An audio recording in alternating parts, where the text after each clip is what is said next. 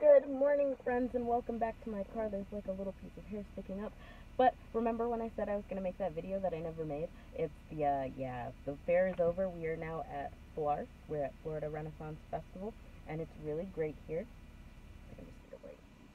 I just did my nails, and we are looking into getting an Airbnb. I have class later tonight, so I have to charge things, but these are my nails. But anyway.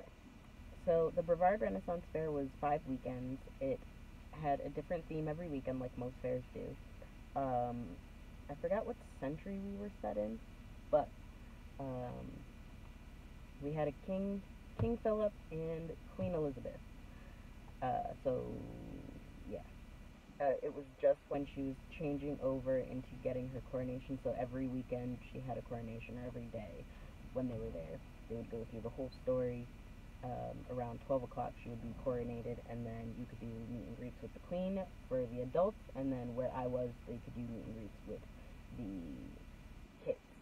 A lot of adults came back there anyway, though. We also had Nature of Mercy. That was the show I was next to. We also had the Weird Friends, which they did the Legend of Robin Hood, and Unicorn Hugs, which is a nonprofit, and I'll link all of these people in the description box. It might take me a little while because I have to go and find the links since I'm uploading from my phone. But overall, it was a great fair, and I can't wait to be back next year. If I might do a few more videos on the subject of like each weekend and throw in some clips, but right now I just wanted to give you guys that update.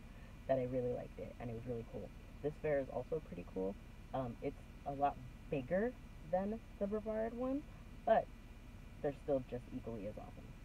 So, I will post videos of Florida Renaissance Festival after this.